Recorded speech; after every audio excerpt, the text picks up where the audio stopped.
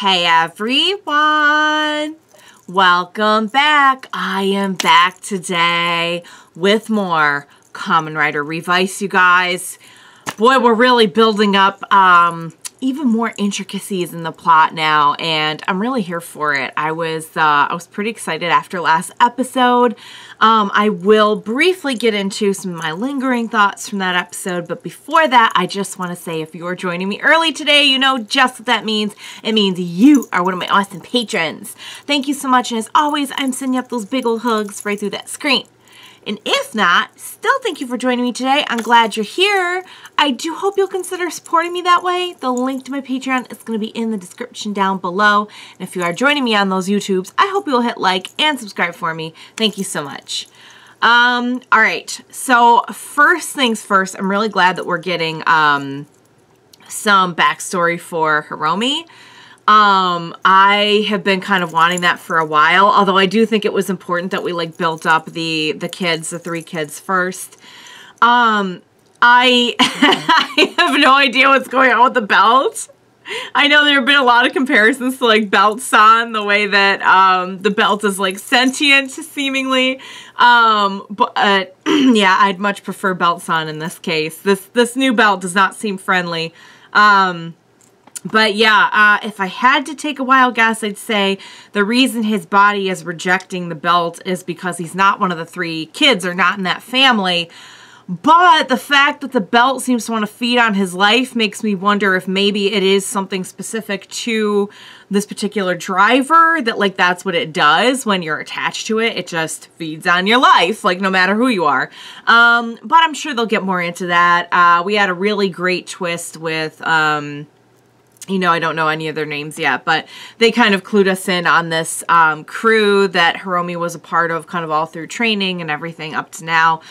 And they had a really great twist with kind of building up the guy of the group as being like the real aggressive, like, I don't like you one, and making it seem like he was like betraying.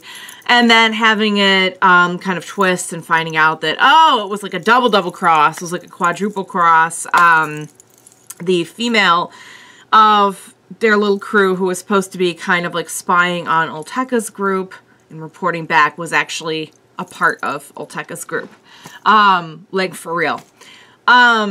So yeah, it's really working for me. I like the twists. I like that we're getting like some fleshing out of the characters. I like that we're kind of getting more of like a mystery of like what is going on with this driver now. Like, I feel like we're kind of inching our way towards like a bigger, deeper plot about Gifu-sama, and we just have a lot. We have a lot on our plates. We have a lot to deal with. So without further ado, what do you say we go ahead and we jump into the next episode?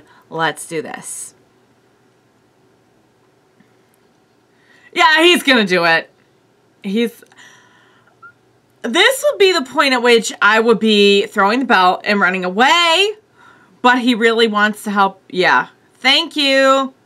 Please do not listen to the evil belt telling you to give it your life. We're for real gonna do this. Okay, let's go. I wonder what I wonder if it's gonna work. It has to work, right? Or maybe not. I don't know. I don't know. They cut to the theme right now. I swear to God. Oh, crap. Yeah. See, that's the thing is I feel like when they're not doing it together, it's not gonna work. So you know, guys, we still don't know Olteca's backstory. And I wonder if we're gonna get a sad backstory for him as well.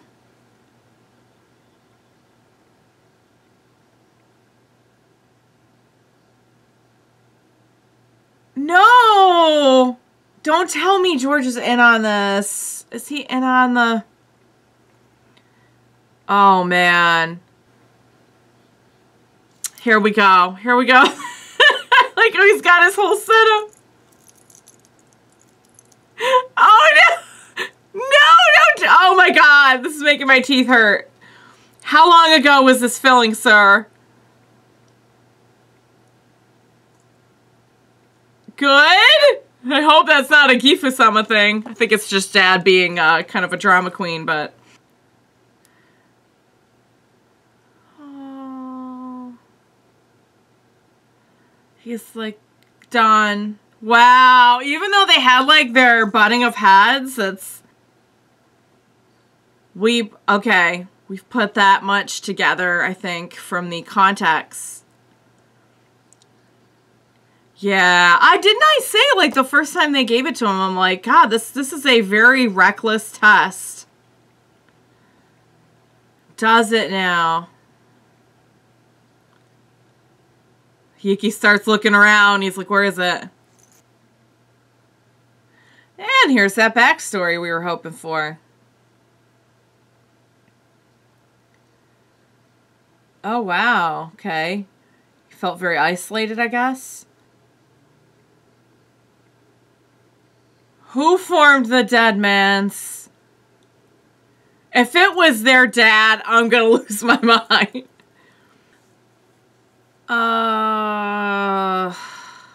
Wow. I even have my doubts even about her, though. Uh-oh.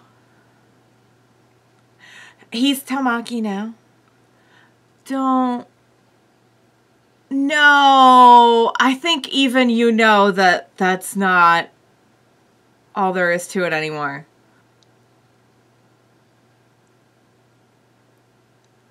But what is he?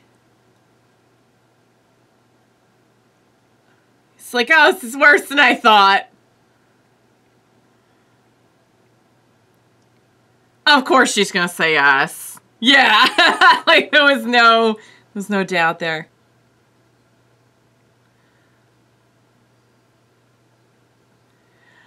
We all are Vice. Vice is all of us right now. I don't think he's... Whoa, yeah, it might be his last time doing it. And he knew.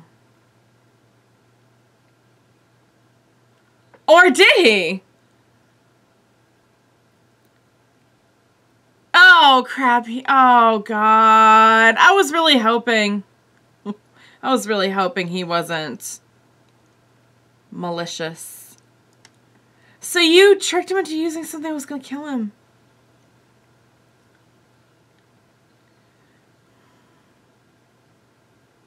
I can't even take joy in his silliness right now.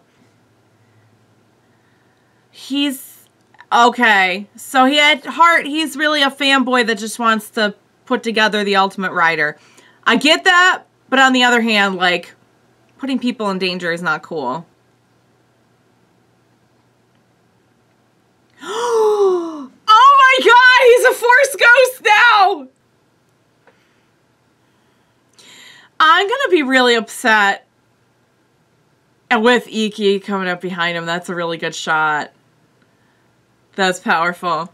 He would have done it anyway, you guys, even if they told him. You know what? He gets it. He gets it. I think he was expecting him to try to talk him out of it.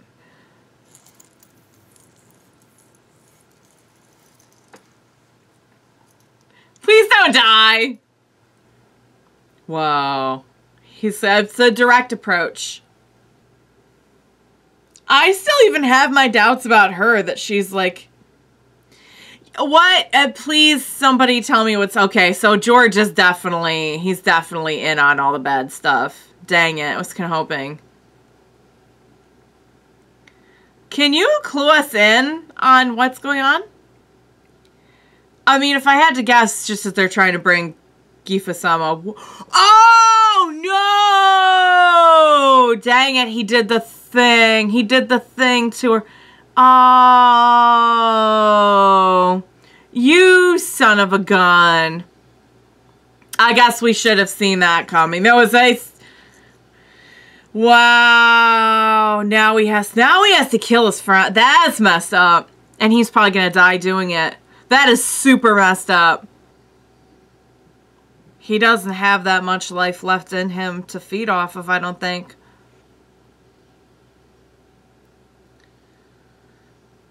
Jeez, just willingly giving over his life. Daiji must not know that... They don't know all the specifics. Okay. Why is she smirking? Don't tell... You know what? Just be good already. Just be good already. Okay. Yeah, of course they were gonna come help. Oh! Here comes the theme song! That's where they're dropping the theme song. Alright. I said it before and I'll say it again. If you are a villain and the theme song drops, you know what to do. Just GTFO.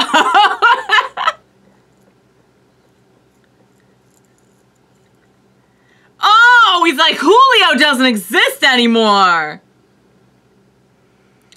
She has her reasons, but for now, she's fighting with us, seemingly. Nice. Sweet.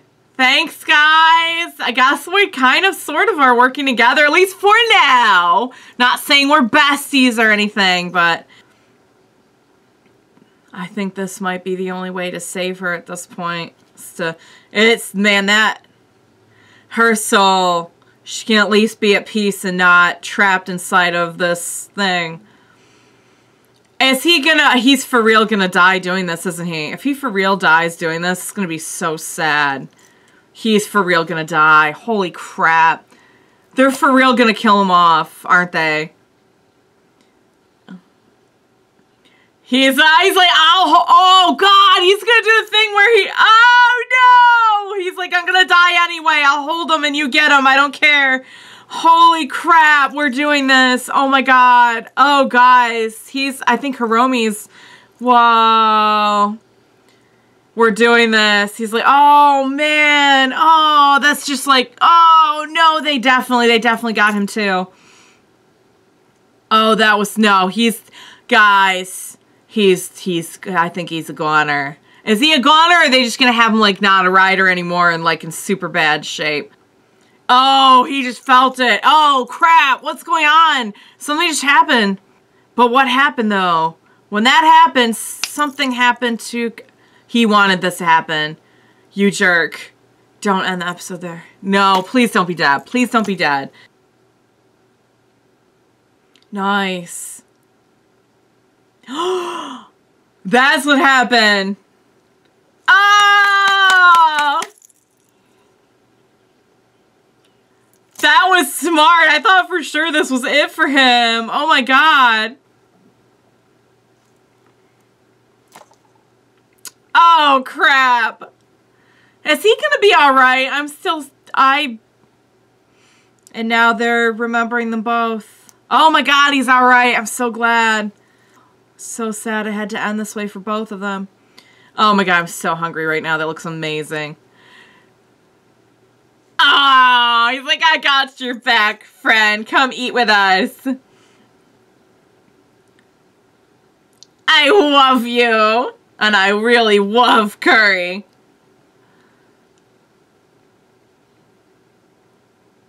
Huh?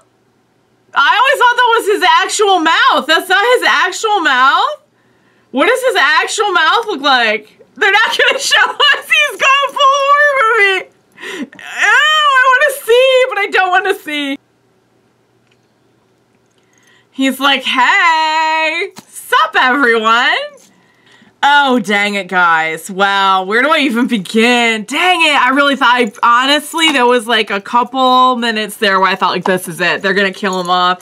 Because we're getting to that point in the series where I feel like if they were gonna pull like a big dramatic kind of like mid-season death thing, it would probably be now.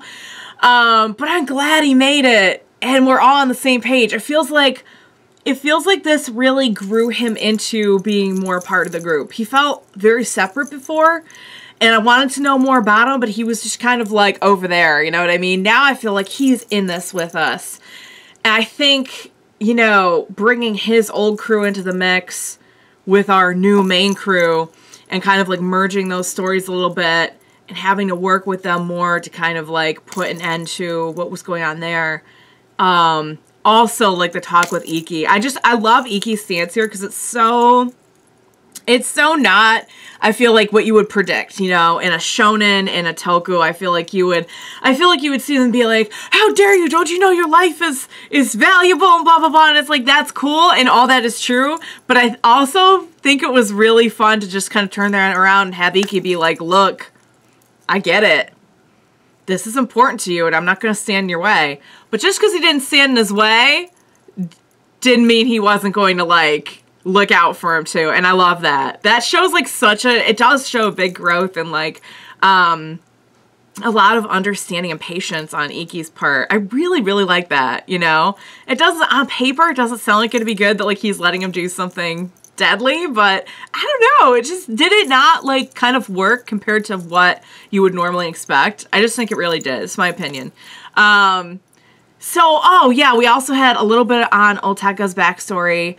And it was, to me, it felt kind of least tragic of the ones we've seen so far. That doesn't mean that experience was not specifically painful for him, though. I'm not trying to, like, diminish the pain. But it did seem like it was a little bit more of, like, a power hunger thing.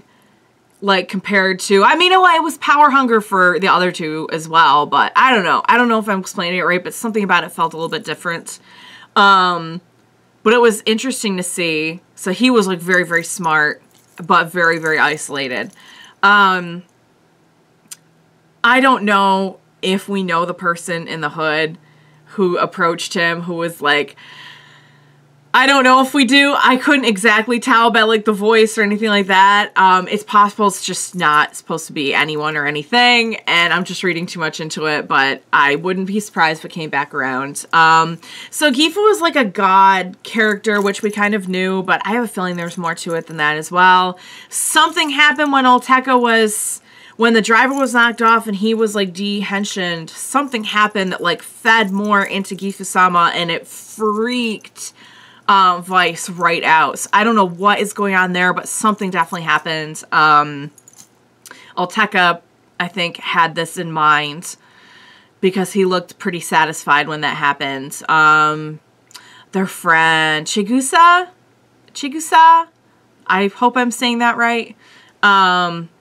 That sucks. I half expected her to, like, be like, haha, I was really double crossing when she was, like, asking about Olteca's plan and everything. I'm like, what are the odds? But no, she had, like, really just been totally disillusioned by whatever it is that Phoenix is doing, which I'm guessing the big dark secret is that Phoenix is, you know, trying to bring Gifu, like, they're on Gifu-sama's side.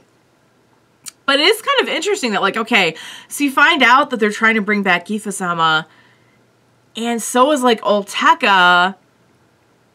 So why go join up with him? I don't know. Or is he? Is he trying to... I mean, he is, right? That's still kind of the goal, right? Is to... Or, you know what?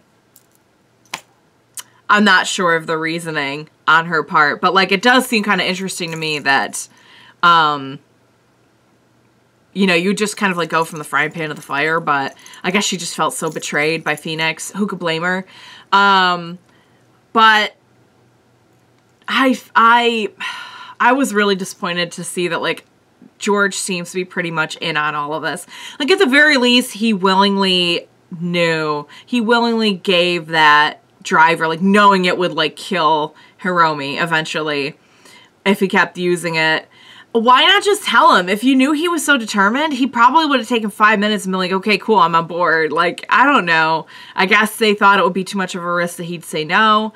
But I don't think they had to worry about that with him. And just, like, the tricking him just really. So, and I gotta say, like, so we saw George with the director looking right at the Gifu heart thing. Like, is it safe to say that he's totally in on it now? Because I'd love to hold out any last shred of hope that, like, maybe he's not in on it. I don't know. I just liked him so much. It makes me sad to think that he's going to be, like, a bad guy. Wow. All right, guys. So Hiromi, seems like is out of the rider game now until at least we get this whole demon thing I mean, the belt is a demon, so I don't know what we could possibly do to, like, sort it out. We kind of got around that with Ikki and the rest of the kids, but I don't know, maybe he'll, like, find himself and it'll be like, it'll work for him. I don't know. I would love it if he didn't stop being a rider, but I feel like this is kind of like end of the line for him for now. Now that he's kind of like carried out what he wanted to carry out, but I'm glad he's alive. I really thought for sure he was a goner there. I was like, I could definitely see them doing that, at least for now, and then maybe like bringing him back later. So I was glad that he made it. Thanks to Ikki. Ikki was MVP here. Oh, and seeing all the forms was really fun as well. There was a lot of great stuff here. It was a good conclusion to this kind of like part of the arc. And so now we're going to deal with the deeper, darker secret behind Phoenix. Olteca is captured, although what does that even mean if they're all kind of like on the same side, which they seem to be. We still haven't dealt with, like, the most we saw of the dad was like his cavity. And Dad's cavity is fine, which if it weren't for the Gifu heart thing, I'd be like, oh, it's just Dad being silly. But now I'm like, maybe because he has healing capabilities from Gifu-sama, perhaps. Now I'm just being like totally paranoid. So, all right, guys, we certainly have a really just big plot kind of set up here, and I'm excited to see what's going to come next and everything. It definitely feels like stakes are high, you know? So, and I guess Tamaki and Aguilera are they're not on our side, but they're not on our side. You know what I mean? So, like, that's cool. That's a cool spot to have them in. So, all right, guys, that was great. I hope you enjoyed watching along with me. As always, thank you so much for joining me today. Please be sure to join me next time. We will watch it together. Bye for now, guys.